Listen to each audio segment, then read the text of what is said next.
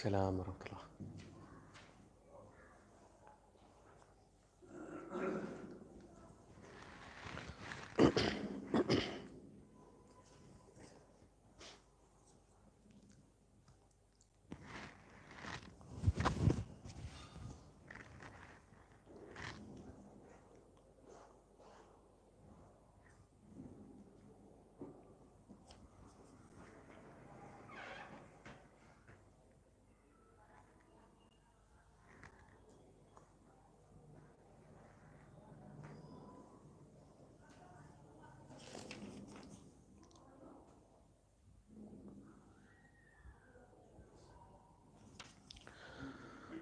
Assalamu alaikum wa rahmatullahi wa barakatuh.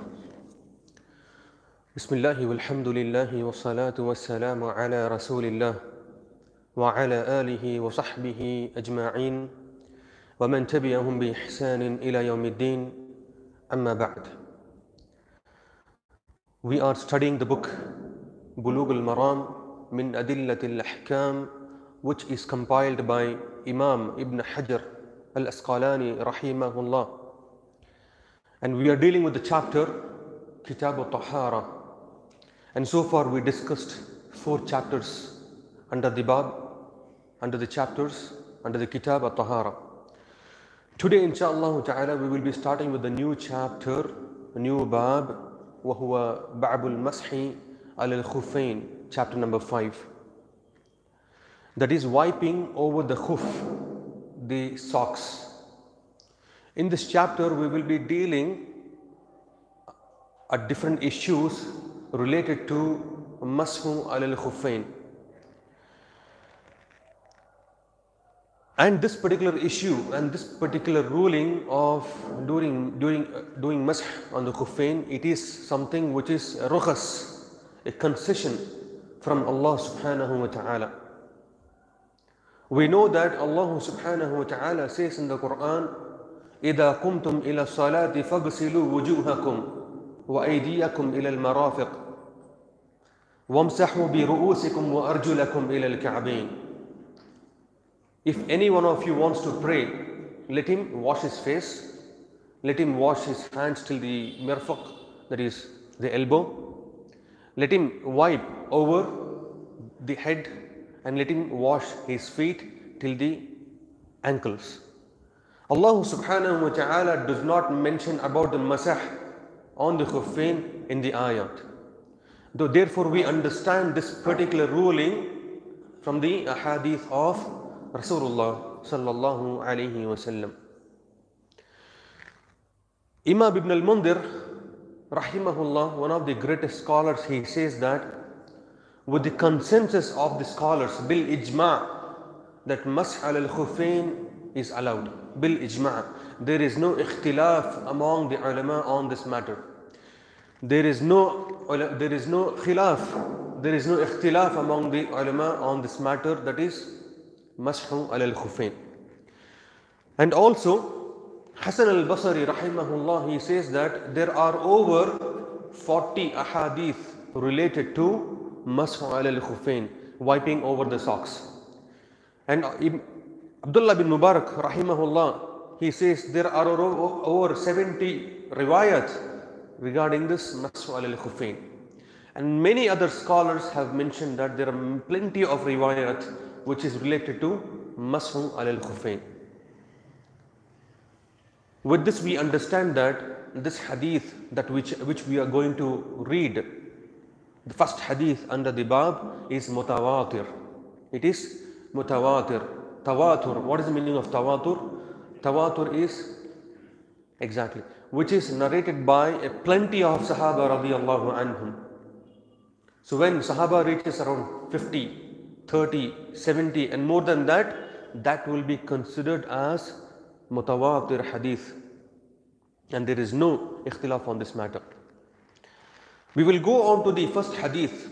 And before that, when we say khuffain, the word khuffain is jam'a min al-khuf. Khuf is a thing that covers your ankle. When you wear a socks, that which covers the ankle, that is considered as khuf. Anything that does not cover the ankle will not be considered as khuf. We have many socks nowadays, for example, which are under the ankle. That is not khuf. So doing masah on those things, it's not valid. It invalidates your wudu. Okay. Going on to the hadith number 53 under the Babu Mashi al-Khufin. وعن مغيرة بن شعبة رضي الله تعالى عنه قال كنت مع النبي صلى الله عليه وسلم فتوضع فهويت لأنزع خفيه فقال دعهما فإني أدخلتهما طهارتين فمسح عليهما متفق عليه.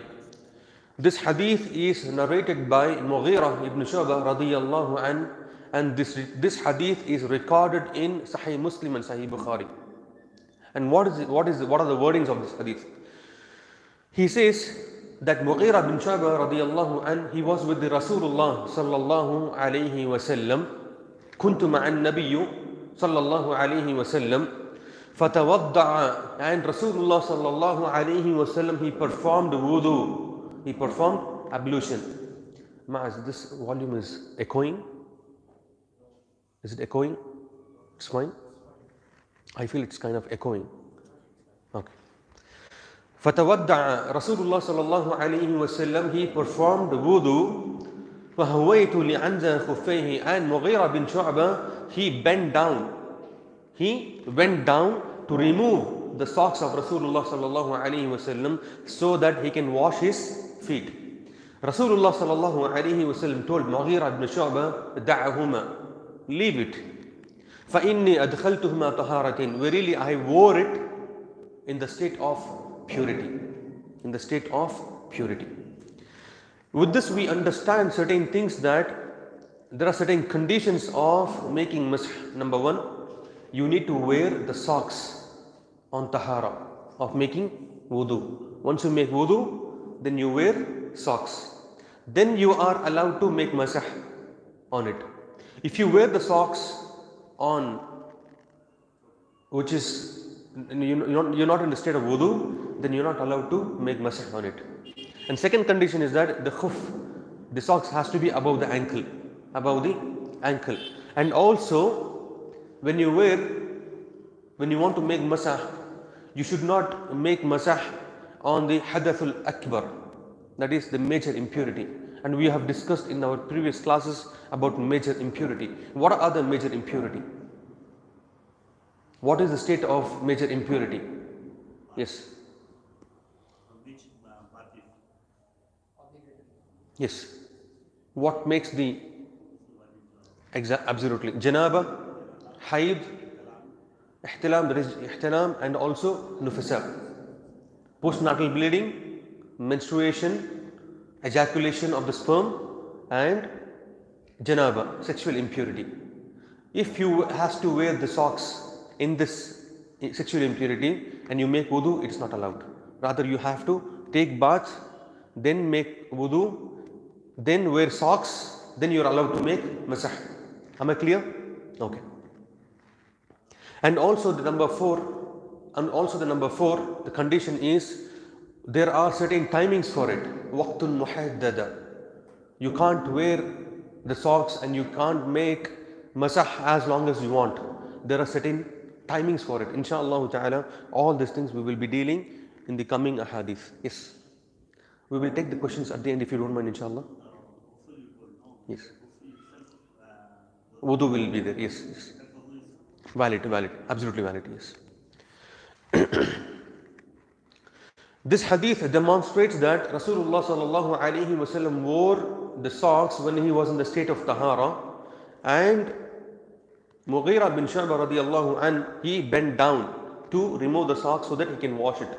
And Rasulullah sallallahu alaihi wasallam told him, do not remove it, verily I wore it in the state of tahara.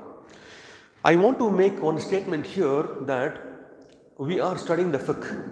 We are studying fiqh, the rules and regulations, legislations, what is haram, what is halal, what is mustahab, what is mustahab al-qawliyah wal-failiyah, isn't it?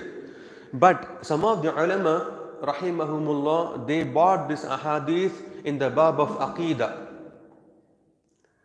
When it comes to fiqh, Aqeeda is nothing to do with fiqh, and fiqh is nothing to do with Aqeeda. But everything is interconnected as a general.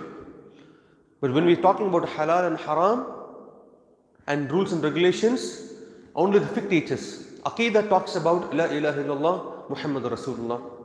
Aqeedah talks about who Allah is, who our Lord is, His names and attributes. It talks about the conditions of Muhammad Rasulullah sallallahu alaihi wasallam. It talks about what makes a person murtad, what makes a person mu'min, what makes a person Muslim, what makes a person muhsin, what makes a person kafir. Aqeedah deals with these kind of things. Aqeedah deals with the firaq, the different sects. But the fiqh does not deal with these things, rather it deals with what is halal, what is haram, and what are the rules of salah, zakat, hajj, sawm, siyam, and all these things.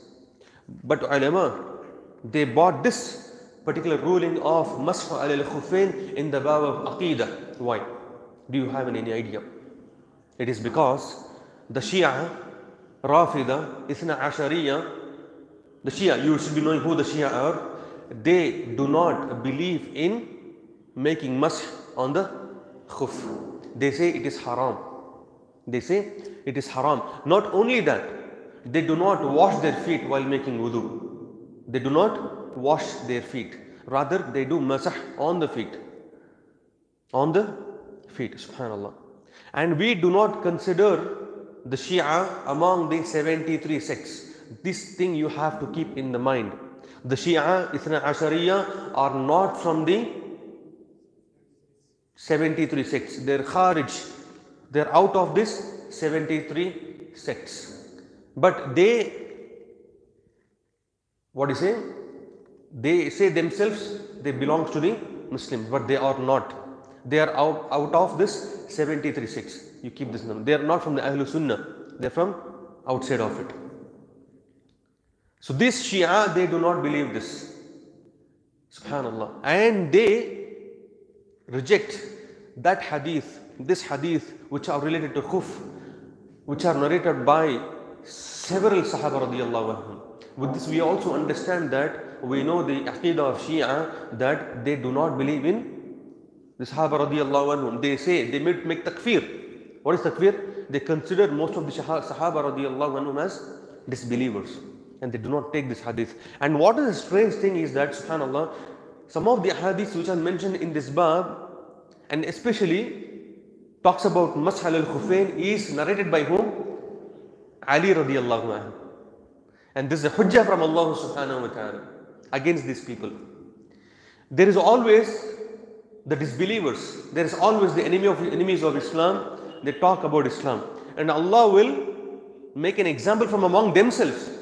Among themselves in the sense, from the hujjah what they use, and the hujjah will be against them. And they consider Ali radiallahu anhu as ilah. They consider he's an imam, infallible. And Imam, this Ali radiallahu anhu, he talks about Masjid al Khufin. And we'll be dealing this with those ahadith. Subhanallah. What do you understand? The hikmah of Allah subhanahu wa ta'ala. When Allah says, Inna nahnu nazzalna dhikra wa inna lahu lahafidun, and we have sent down this dhikr, this Quran and the Sunnah, and we will protect it. And this is the protection of Allah subhanahu wa ta'ala. Subhanallah. It is not you and me who protect the religion. It is Allah who protects the religion of Islam. So going on to this hadith talks about various aspects, various things. And we know that once Rasulullah wore the socks in the state of Tahara.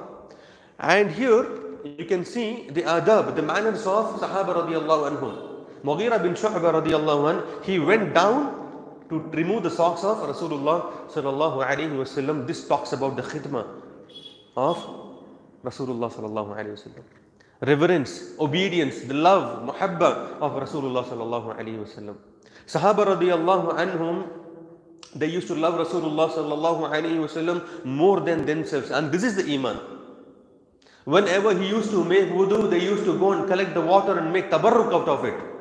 Whenever he spits, before the saliva reaches on the ground, they used to take the saliva and make tabarruk upon them. And this is from the love of Rasulullah sallallahu alaihi wasallam. If they have to hear any command from Rasulullah sallallahu alaihi wasallam, they hear and without any doubt in it.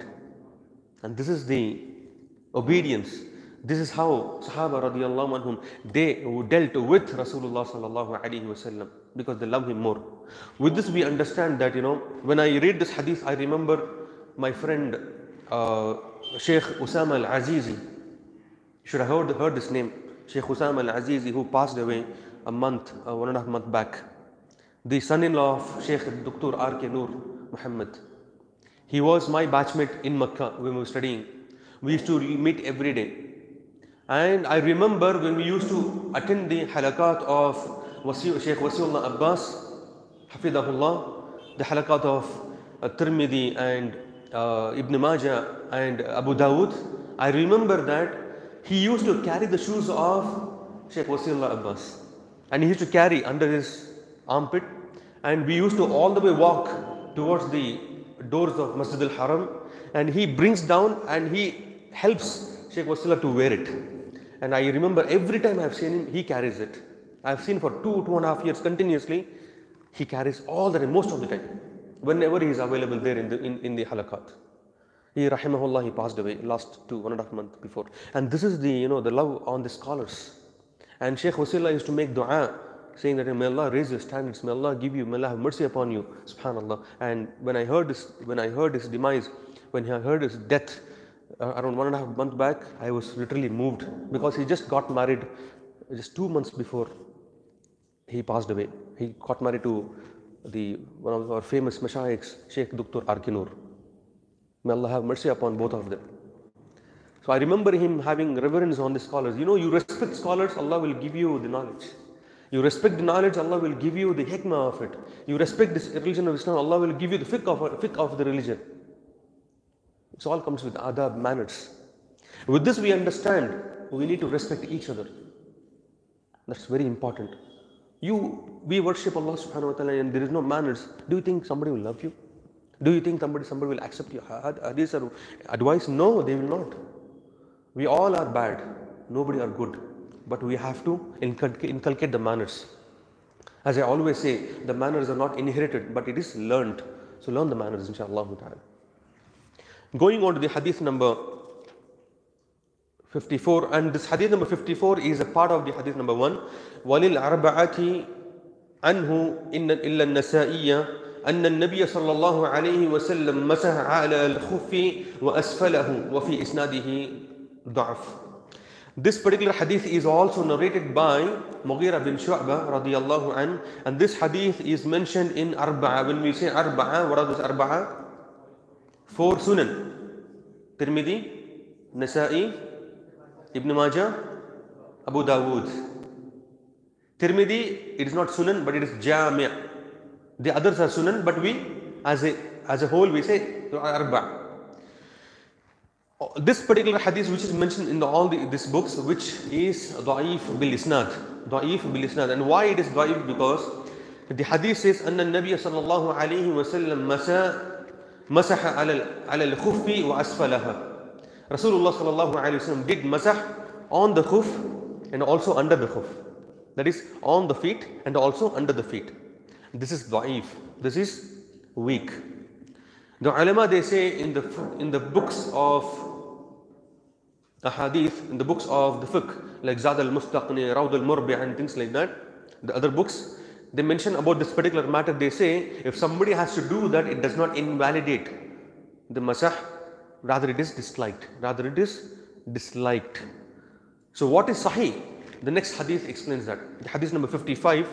And subhanAllah, this hadith is narrated by whom? Ali radiallahu anhu, whom the Shia considered Imam. And the Imam of Shia, he explains about the masah on the khuf. This is hujjah against them. The hujjah against the Shia. Subhanallah. وعن علي رضي الله تعالى عنه قال لو كان الدين بالرأي لكان أسفل الخف أعلى بالمسح من العالى أولى بالمسح من العالى وقد رأيت رسول الله صلى الله عليه وسلم يمسح على ظاهر خفيه أخرجه أبو داود بإسناد حسن. This hadith is narrated by Ali radiallahu anhu. And this hadith is narrated in Abu Dawud. It is narrated in Abu Dawud, and which is Sahih, where he says, لو كان الدين بالرأي لكان أسفل الخف أولى بالمسح من العالى. This wording is the wordings of Ali radiallahu anhu, not the wordings of Rasulullah sallallahu alayhi wasallam. It is the wordings of Ali radiallahu anhu.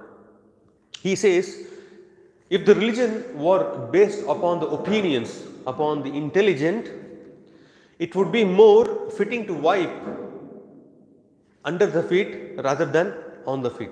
When we walk, how do we walk? Like this or like this? So where does the dust forms? On top or down? Down, isn't it? So what the akal says, what our intelligence says, wipe down, isn't it?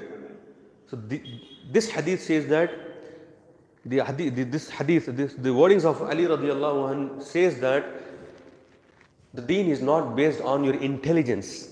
The deen is based on Quran and Sunnah. Quran and Sunnah. There are many people who become atheists. They'll come and say Islam says, the Hadith says this, the Quran says this. It is against our intelligence. And what will be your answer? Keep your intelligence with you. We believe in Allah and His Rasul sallallahu alayhi wasallam, without any fraction of doubt.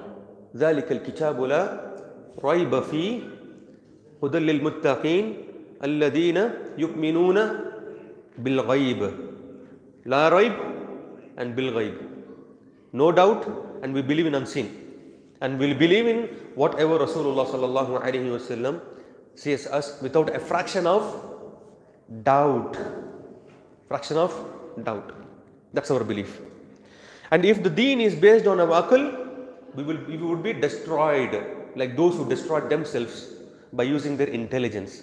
And later Ali radiallahu anhu, he says, وَقَدْ رَأَيْتُ رَسُولَ اللَّهِ صَلَّى اللَّهُ عَلَيْهِ وَسَلَّمْ يَمْسَحُ عَلَى ظَهْرِ خُفَّيْهِ. Then I saw Rasulullah sallallahu alayhi wasallam making masah on the khuf, on the socks. أخرج أبو داود بإسناد صحيح. This hadith is a radd ala al-Shia'. This hadith is a radd ala al-mantaqiyin, those mutakallimin who uses their mind on the religion. Of course, you can use your mind on certain aspects, but those research should not cross the limits that is laid by Allah and Rasul. Am I clear about this matter? This is our iman, inshallah ta'ala. And we will die in this iman, inshallah ta'ala. So this hadith demonstrates that Rasulullah sallallahu alayhi wasallam did masah on the khuf. When it comes to masah, how are we going to do masah? Are we going to wash the feet and the legs? Are we going to wash the face, hands 3 times? Are we going to do masah 3 times? Are we going to do masah 1 time? It's once, not 3 times. And how are we going to do masah on the feet? From the toe to the ankle, or just little enough? Little is enough. As long as you wipe on it, it's enough. You don't have to wet it. You just have to wipe it. These are the ways of doing masah. Till ankle, no. Not necessary. Just wipe on it. This is the way of doing masah. Subhanallah. And why this masah? Can anybody tell me? As I told you in the beginning, it is a rukhas from Allah subhanahu wa ta'ala, as a concession. We hear people that, for example, we are wearing socks now and you want to make wudu. And can you make masah on it or not? Of course you can do masah on it. Some people will come and say that, why don't you remove the socks and do wudu when the water is available? When the water is, when the water is available. But we say, Allah and Rasul made this legislation and we follow it, and we follow the rukhas, and there is absolutely no problem in it. And those who say that you have to wash, they are going against the rules of Allah subhanahu wa ta'ala. And there are people like this. There are people like this who will come and say, why are you doing masah? Why don't you wash your feet? I say, I wore my socks on tahara. I can make masah on it. And what is wrong in that? They say, no, it is only a concession. Why do you want to take concession when you have, we can do afdal? Where is afdal word mentioned here? It is allowed that, it is allowed this. Rasulullah sallallahu alayhi wa sallam, Nabi, best of the Anbiya, best of the human on the face of the earth, whom Allah praised. If 2 things are provided to him, difficult and ease, what would he choose? Ease. And who are you to make difficult things upon people? Take the ease. And this hadith talks about doing masah on the feet. And we all know the rules and regulations of it, inshallah. Going on to hadith number 56. وعن صفوان بن عسال رضي الله تعالى عنه قال كان النبي صلى الله عليه وسلم يأمرنا إذا كنا سفرا ألا ننزع خفافنا 3 أيام ولياليهن إلا من جنابة ولكن من غائط وبول ونوم أخرجه النسائي والترمذي ولفظ له وابن خزيمة وصححه. This hadith is from the authentic hadith which is narrated in Tirmidhi and Nasa'i and Ibn Khuzaymah rahimahumullah. They made it sahih, and this hadith is narrated by Safwan bin Asal radiyallahu an, and he was with Rasulullah sallallahu alaihi wasallam in the safar when they were traveling. يأمرنا كان النبي صلى الله عليه وسلم يأمرنا إذا كنا سفر ألا ننزع خفافنا 3 أيام ولياليهن إلا من جنابة. Here the word يأمرنا. Okay, let me translate the hadith. Rasulullah sallallahu alayhi wasallam, Sahaba were in traveling, and Rasulullah sallallahu alayhi wasallam told them not to remove the shoes, not to remove the socks for the musafir 3 days and 3 nights, except if he is in the state of janaba. Except if he is in the state of janaba, that is what we say Hadith al-Akbar in the beginning. Walakin, but min gha'itin aw bawlin wa nawmin, except if he has defecated, means he attended the call of nature and he urinated, number 2, or the sleep. These 3 things will break the wudu. And these things inshallah in detail we will be discussing in the next chapter, very interesting chapter and very important chapter which nullifies the wudu, the chapter number 6. There we will deal these things in detail. So what you have to remember is, when you are in the state of Hadith al-Akbar, you have to make ghusl. You can't make masah on the socks until you purify yourself and you wear socks. Except for Hadith al-Akbar. What are those? Sleeping, defecating or urinating. This is the hadith. Here let me ask you a question. Ya'muruna, the word ya'muruna means, what is it? Ordered us. Rasulullah sallallahu alaihi wasallam ordered us. Is this an absolute order or is it something mustahab? I have a question for you. If you, how do you say it is mustahab? Order. How do you say it is order? It is because it is ya'muruna. Amara ya'muru means he ordered. An amartum, I am ordering you, isn't it?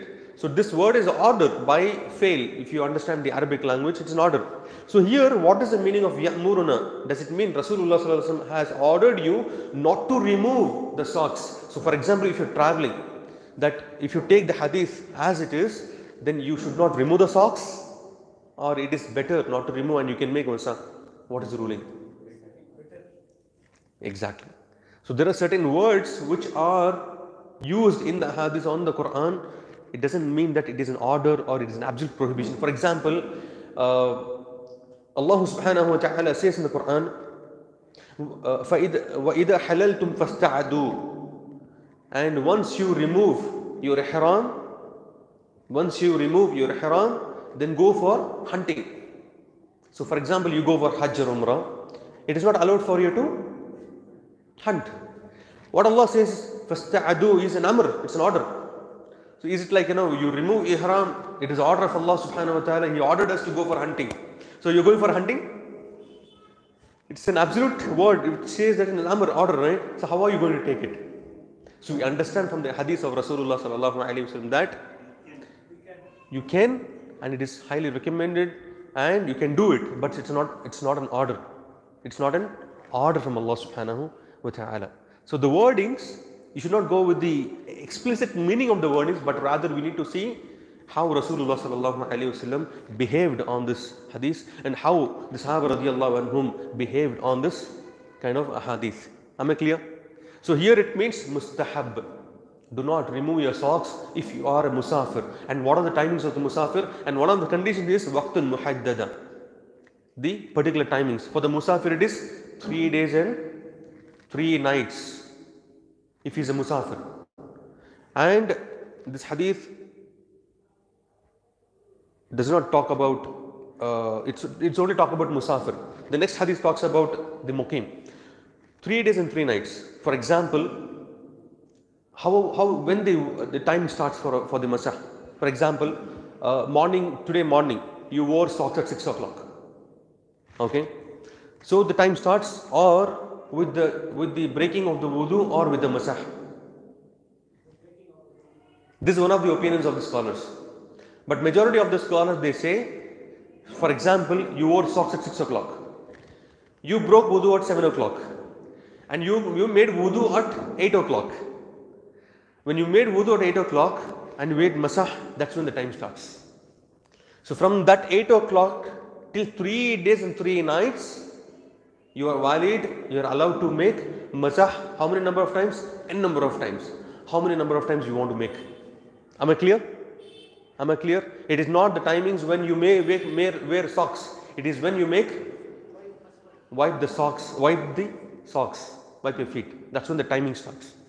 For example, 6 o'clock you made wudu and you wore the socks. You broke the wudu at 10 o'clock. You made masah at 12 o'clock. So when the time starts? 12 o'clock. Am I clear about this matter? So 12 o'clock to next 3 days and 3 nights, that's where you are valid to make masah on the socks. Am I clear? Tayyib, inshallah. We'll go on to the hadith number. One of the reasons why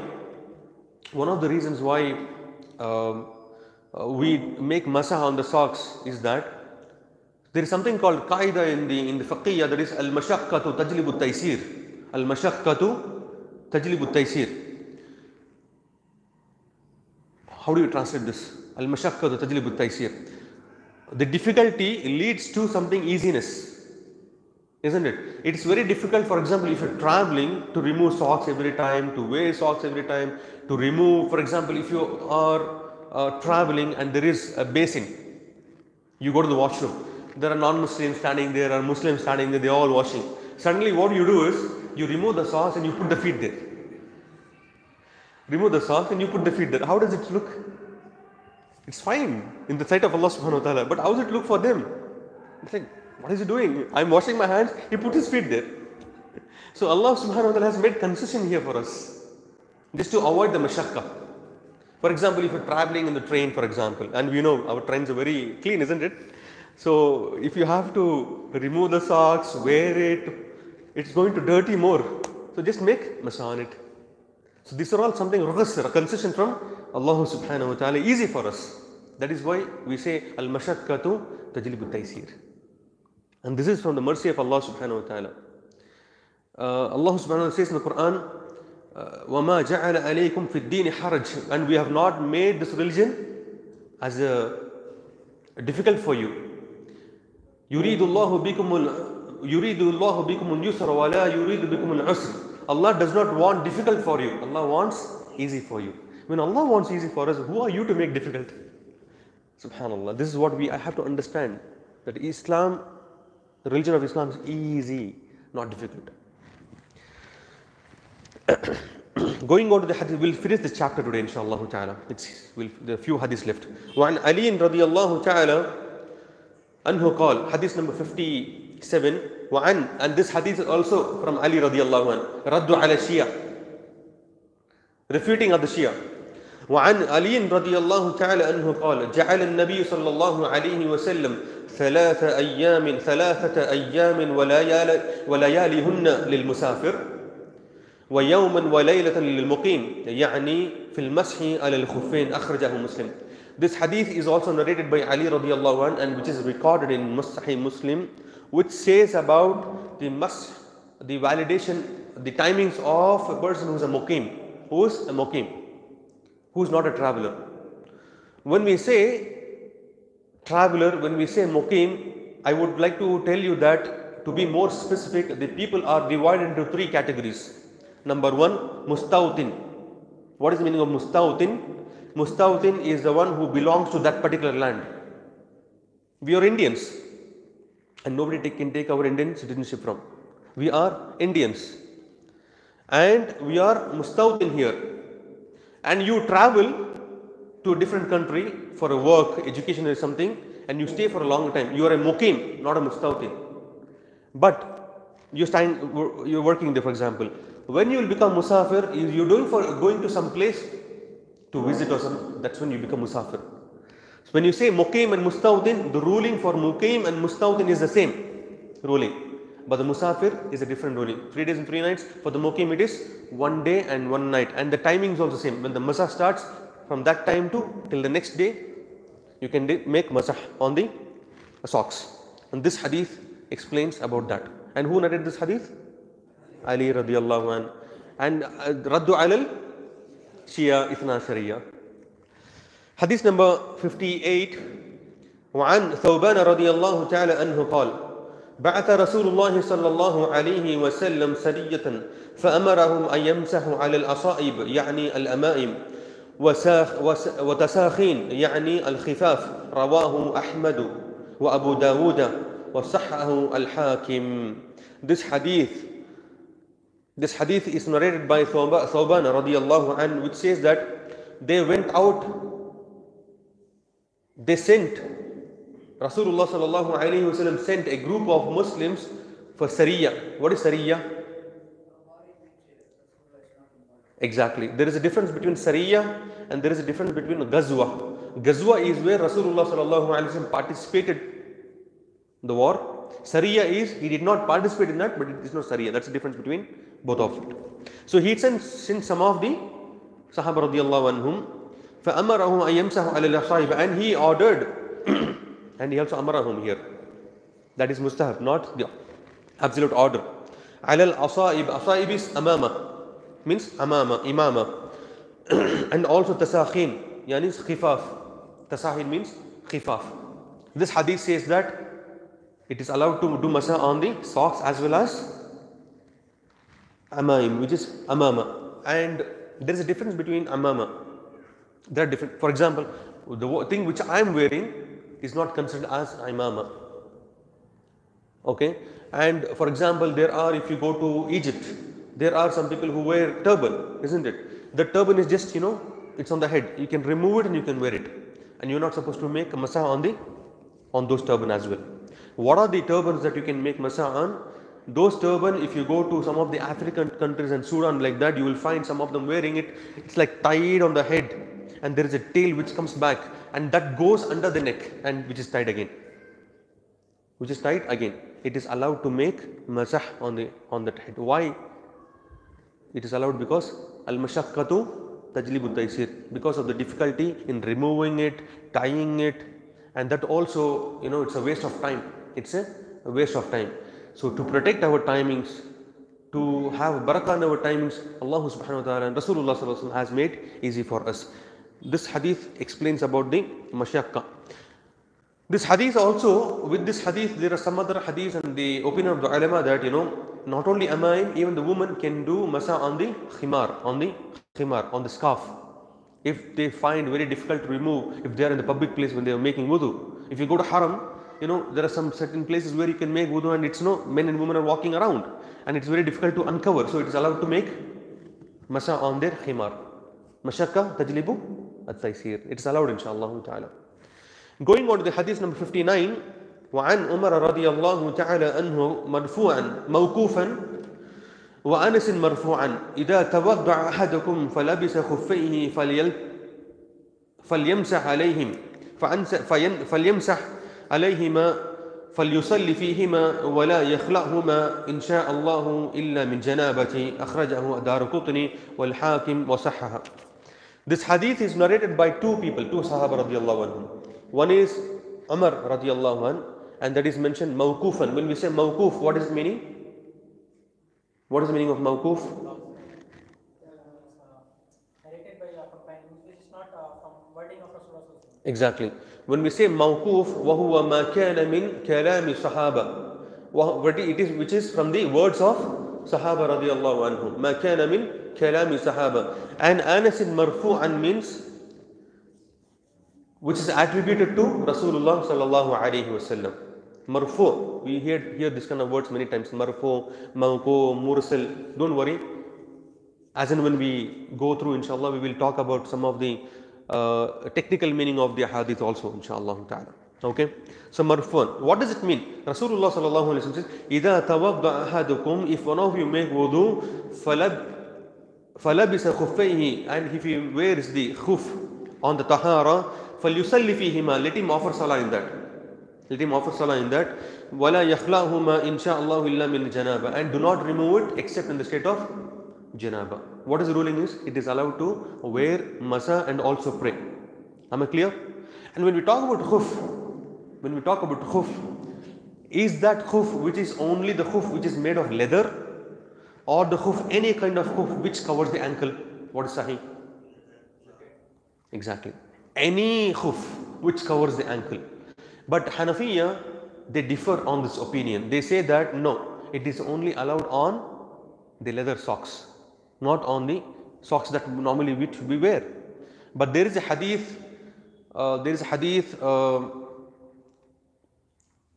in Sahih Muslim and Abu Dawud, where it is mentioned that Rasulullah sallallahu alaihi wasallam, he did masah on the socks and the shoes, which is not khuf, on the socks and the shoes. And this hadith is also narrated by Abdullah bin Mas'ud, Sahal bin Sa'ad radiyallahu an, Amr ibn al-As radiyallahu an, and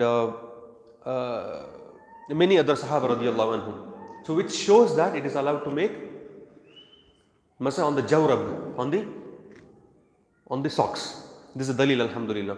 So Hanafiya, they differ it, but alhamdulillah, what is sahih is it is allowed to make wiping on this. If you go to some of the Hanafi masajids here and if you start wiping on the socks, they'll say your wudu is invalid. But what is sahih is it is absolutely valid, inshallah, and you can pray in it. There are a couple of opinions in this matter, not in this matter. For example, you made wudu, you made masa on the socks. Then you removed it. Okay. So are you still in the state of wudu or not? Is the question. If wudu is retained, till that you can exchange the socks also. No, the question is you made wudu and you did masa on the socks. After some time you removed the socks. Are you in the state of wudu or not?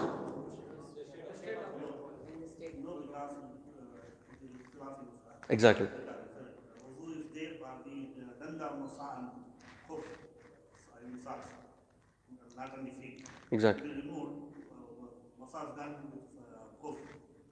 This is one of the opinions of the scholars.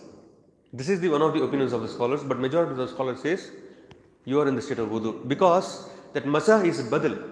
The masa is something concession. So you stay in the state of wudu. Now question arises, you remove the socks. Then again you wore the socks without making wudu. Can you make masa on it? You got my question? You made wudu, removed the socks. You made wudu, you wore socks, okay? Then removed the socks. Again you wore the socks. Can you do masa on it? No, you're not allowed to make, because you didn't wear it in the state of tahara. Even if you're in the state of tahara. Because again you have to make wudu on it. A new wudu on it. After wiping you have removed. You're in the state of wudu. But if you want to make masa on it again, after wearing it again, for that you have to make wudu again. Am I clear about this matter? Exactly. You understand, right? That's the condition, inshallah. We'll go on to the hadith number 60. Is it confusing? Sheikh, for example, we are making Yeah. masa on socks. After that, like sometime, as of now, I'm in a state of wudu. I can pray in it. After praying, I remove my socks. So as of now, means This question we will take at the end, inshallah. So that it will be, two hadiths are there, we will explain it and we will take the questions at the end, inshallah. If there are any questions from the ladies' side, you can bring it, inshallah. We'll go on to the hadith number 60. وعن أبي بكرة رضي الله تعالى عنه عن النبي صلى الله عليه وسلم أنه رخص للمسافر 3 أيام ولياليهن وللمقيم يوما وليلة إذا تطهر فلبس خفيه أن يمسح عليهما أخرجه دارقطني وصححه ابن خزيمة. Again, Ibn Hajar Asqalani rahimahullah brought this hadith which talks about the validation of the period of the musafir for making wudu, for making masah, and also for the muqim making masah. Why did he bring this hadith again when we already know the ruling? Because It is to make it certain. To make it certain. The rulings are made to make rulings certain. For example, the knowledge, when we gain knowledge, we need to be certain about it. If somebody comes and tells you, no, this is not correct, that is not correct, when you will say, no, I know the ruling of it, and you will not be confused about the ruling. That's when you are certain about the matter, certain about the ruling. So that's why Imam ibn Hajar, from his methodology, is to bring the hadith and he repeats the hadith again and again, sometimes from the different narrations, from different narrators, to make it more certain. And we are going to the last and final hadith of this chapter, inshallah. Hadith number 61. وعن أبي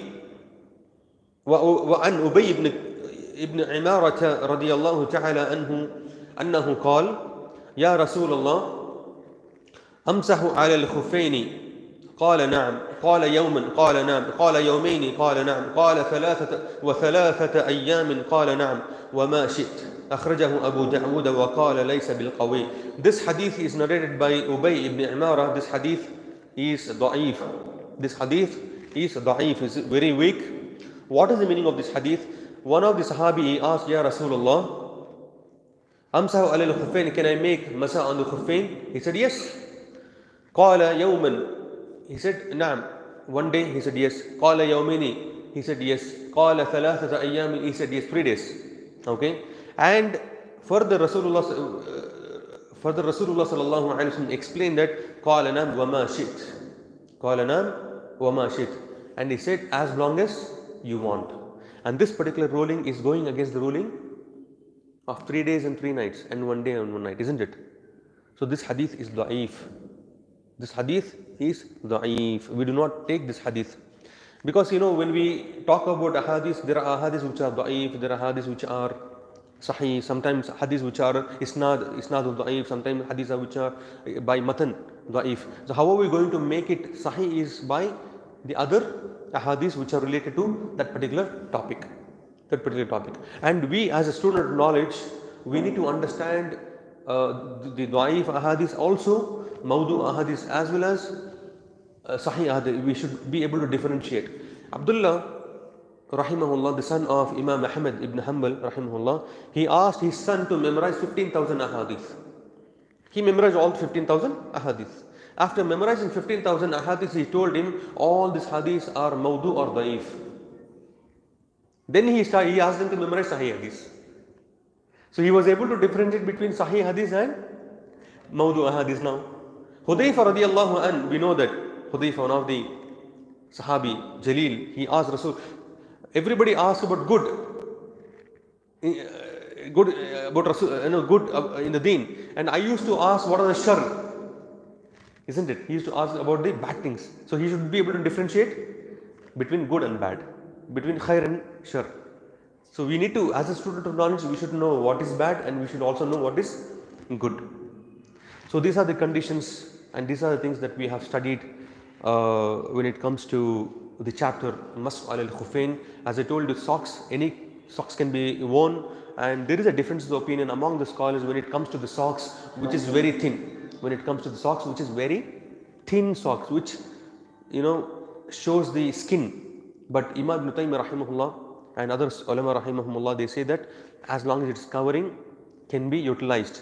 But what is better to be in a safer side is to wear a proper socks, inshallah ta'ala. Another question arises, can we wear socks which has holes?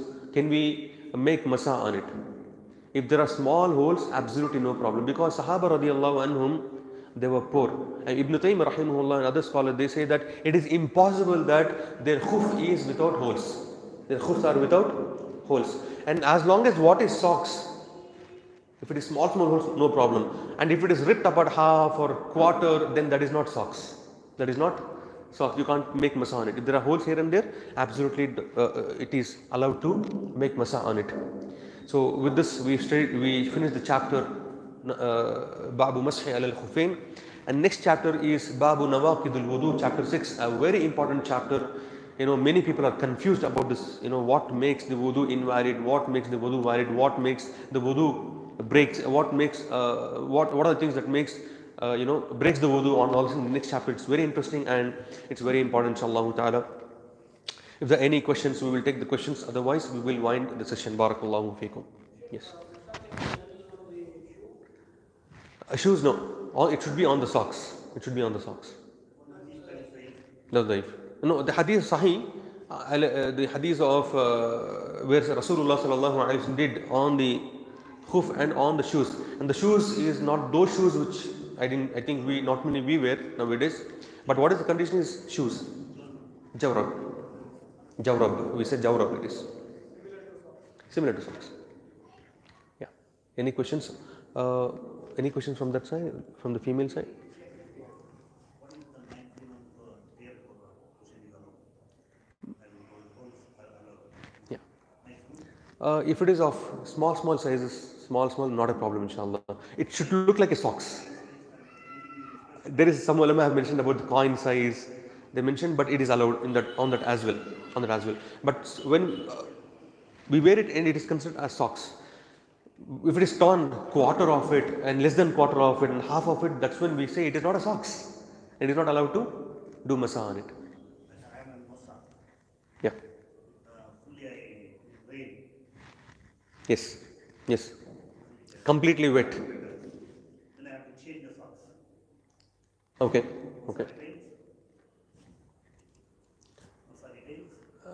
Masah will be there. You are in the state of masah. You will be state on the masah. You are state in the wudu. Yes. You can make masah on it also. Not a problem. Yes. You can make. Or if you want to remove and wash your feet, absolutely no problem. Both are allowed. These socks I have masah. Then because of rain Completely wet. I went home. I completely removed the socks. Yes. These socks are taken another these socks. Yes. Masah retains. No, masah does not retain. Masah alone. You have Do and new wudu and as if new. That is the thing. For example, you made wudu. You wore socks now. After complete wudu, you wore socks now. Then after some time, what you did? This is the feet, for example, and you removed half of the feet, half socks from the feet. For the next wudu, you can't make masah on it. For the next wudu, you can't make masah on it. Rather, you have to remove completely, make wudu completely, then wear socks, and for the next wudu, you have to make masah on it. That answered your question now. Socks is removed, then we need to. You can't make masah. The validity is once you remove, finished. I think that's answered now, isn't it? Yeah. You not. Barakallahu feekum. Then with socks. Wudu remains. For the masah, it is not valid. For that, you have to make a new wudu and. we have to do it. Where is the wudu? The masah is not there. Wudu with masah. And masah socks gone, masah gone, wudu gone. We'll take the questions from the sister side. Sheikh, if I wore socks in the state of wudu and remove it for some times, but I am still in wudu and then again wear socks in the same wudu, can I do masah later on? No. That's what we discussed right now. Once you wear socks after the wudu, then if you remove it, then again you wear the socks, you can't do masah on it. Rather, you have to make new wudu for it. Second question, is it must for women to wear socks while offering salah? Very good question. Is it must to wear socks while offering salah? Very good question. This is an important topic, very lengthy thing, and subhanallah, it is not. The question is it important for the woman to wear socks while offering salah? Ulama, they say, some of the ulama, they say you need to cover your feet because feet is from the aura of the woman. So now the ulama have explained on this matter that wearing the socks, they say it reveals the figure of the feet, the shape of the feet. So where is the shape now? Where is the aura now, which is revealed? In that case, there is nothing called where you have to cover it. But what is afdal is to wear the hijab, which is long, and you don't have to cover your feet. I'm making it very brief. And this particular topic, inshallah, we will discuss more in detail when it comes to the clothing in Babu Salah. In clothing, we will discuss in detail. So it is not obligatory to cover, but some of the ulama has made it obligatory to cover the feet. But Ibn Taymiyyah rahimahullah and other scholars, they say it is not obligatory. Especially when you're praying at home, you must have seen some of the people, when you go to their houses, the women before offering salah, they wear socks and they offer salah. It is absolutely not necessary. They are in their homes. They are in their homes. Absolutely no problem in covering it. Am I clear about this, inshallah? Right. The another question is it obligatory to cover our feet while praying? Just now I answered that question. Another, I make wudu, then I wear socks. Now is it that I have to make a masa on it? I make wudu, then I wear socks. I make wudu and I wear socks. Now is it that I have to make masa on it? Yes. If you want to make masa, you can make masa. If you want to remove it, and while making another wudu, if you want to wash your feet, you can fish. Either ways it is fine. But take the rukhas, which Allah has made easy for us, inshallah ta'ala. Hope it has answered all the questions. Barakallahu feekum. If there are any questions here, we'll take it. Say, for example, now in morning we are getting ready for office, so I have no intention that I will wipe over my socks. So just I made wudu, I dressed up and I wore socks. And I went to office. After like the word I came and I remembered that when I wore my socks, I was in state of wudu. So I can wipe over it. Yeah. The question is, intention required for that. The question here is, I'll repeat the question so it's been live telecast and recorded. So the question here is, he made wudu and he wore socks, and he didn't intend to make masa for the next wudu. So can I make masa or not? Absolutely no problem, you can make masa on it, inshallah ta'ala. Intention is not required for it. Yeah, it's there for wudu. Yes, absolutely. It's already included in that. Absolutely perfect. Anything else? Yes.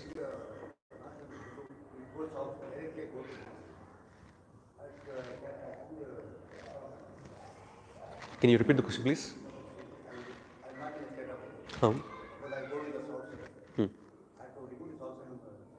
When you wore socks, the question is, you were not in the state of wudu, but you were wearing socks. When you went to the masjid, can you make masa on it or not? My question to you is, when you wore that socks, were you in tahara or not? Were you in the state of wudu or not? You were still in the state of wudu. Yes, you can make, inshallah. And if you wore the socks not in the state of wudu, then you can't make masa on it. Am I clear about this? Yes. Any questions? Otherwise, we'll wind up, inshallah. We'll wind up. Jazakumullah. Next class, inshallah, Babu Nawaqidul Wudu. Very important chapter. We will see you on next Sunday. Wa barakallahu feekum wa jazakumullahu khairan. Can you explain the conditions of a traveler? When a person is considered a traveler, what are the conditions? He asked the conditions of travel. It's a lengthy topic, but I can brief you up. The traveler, the moment he leaves home to a certain distance, to a certain area, for example, you're going to a different city, for example, then you are considered as a traveler. And the ulama have got more than 20 to 25 opinions on this matter, and Ibn Hajar Asqalani has written in his Fathul Bari about all these opinions. Some of the opinions are like, 1 meal is a traveler, 1 meal is a traveler. The moment you leave the home is a traveler. 84 kilometers is a traveler. 1 day and 1 night is a traveler. 50 kilometers is a traveler. Different opinions. But what is sahih is, there is a distance for that. Distance is not 84 kilometers. The distance is timings. And during the time of Sahaba radiallahu anhum, 84 kilometers means it is like 1 day and 1 night or 2 days and 2 nights traveling. If it is that case. For example, Tumkur here. We have Tumkur. Okay. You going for work there. You coming back again.